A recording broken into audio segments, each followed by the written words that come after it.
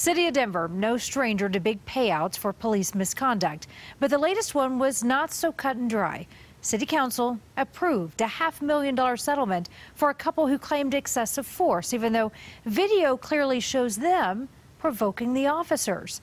Karen Morfitt took a closer look at this case, and Karen, this decision was made even before a lawsuit was filed. And Karen, the couple's attorney says that the city came to them with this offer before they filed any official complaint, and he believes it was because of the body camera video that they were able to make that decision. From the moment police initiate this traffic stop, she looks like she's yelling at me.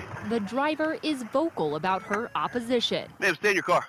Oh, I live here. Okay, stay in the car. You're being pulled over. Why? Because I'll explain that in a second. Within 3 minutes, the driver is handing over registration. In 5 minutes, body camera video shows the stop turns into an arrest. Get on the ground right now! The incident now resulting in a $500,000 settlement. What I saw, based on my experience as a civil rights attorney, was a verbal exchange that law enforcement needlessly escalated into a serious use of force event. Michael Fairhurst is the attorney for the driver Kristen Stonskas and her husband Quinnell Still. He says his client suffered serious injuries, including a traumatic brain injury. I believe on the strength of the body camera videos, we were able to resolve this case with Denver before the filing of a lawsuit. The city attorney's office says they firmly believe the settlement is in the best interest of the city and taxpayers. But Denver Police Union President Nick Rogers says after watching that same video, he's appalled by the city's decision.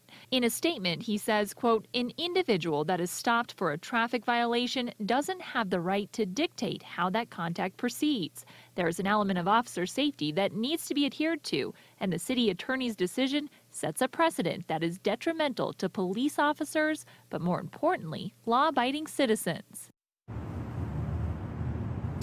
Now, Attorney Fairhurst also said that they think the settlement is a show of accountability on behalf of the police department, but they would like to see more. They'd like to see those officers disciplined, as well as some changes in training and policy.